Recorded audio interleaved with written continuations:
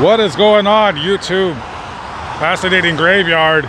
I'm standing on the side of US 95 here in Kennebunk, Maine. It's a pretty major freeway here in the northeast section of the United States. So why am I standing in a dangerous location such as this? Well, the reason why I'm standing here is because I was cruising along at 70, 75 miles an hour like everybody else was. I was on my way to Portland and I seen this. And of course, in my line of work, I'm interested in this and I want to know why it's here. I want to know, just like all these people right here, I want to know why this cemetery is next to this freeway.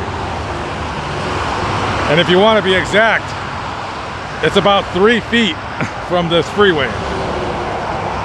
Well, rest assured, this cemetery has been here long before this freeway was ever a thought.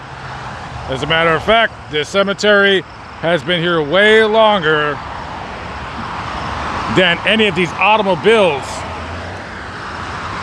or automobiles that were even invented.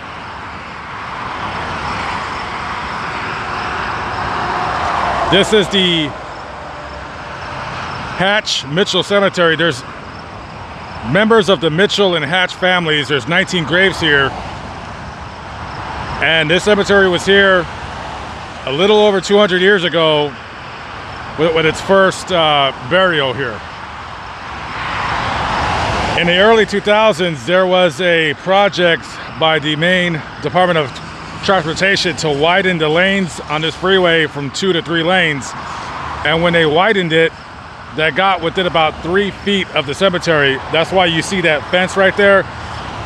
That fence is there to protect the graves in the wintertime when the snowplows come. The DOT did a great job with protecting these graves, and they put some kind of a sealant on the graves. There's not much information available online to these graves. The only information that I found was that Hannah right here, she had 2 husbands, John Hatch and James Mitchell. That's her first husband. He died in a boating accident, and she remarried James Mitchell, and he would be right here.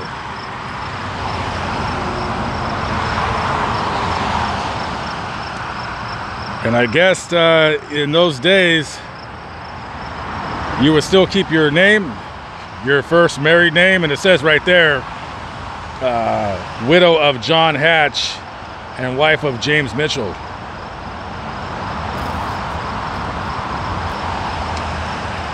Other than that, these people lived a long time ago, and who knows who they were in life, you know?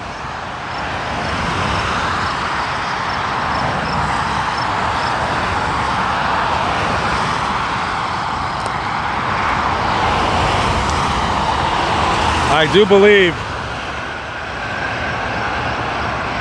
this might have been the last burial, 1888. After that, no more burials. I imagine back in those days, they were simple folk and they probably just were farmers. I mean, that's basically how you lived the life. You farmed. But who knows, maybe they were a blacksmith, maybe, I don't know, maybe they did tattoos, I don't know. Not much, if any, information at all. Can you imagine? Can you absolutely imagine living at that time in the wintertime? Must have been awfully rough. So thankfully, they did not have to disturb the graveyard because they came within 3 feet of them having to be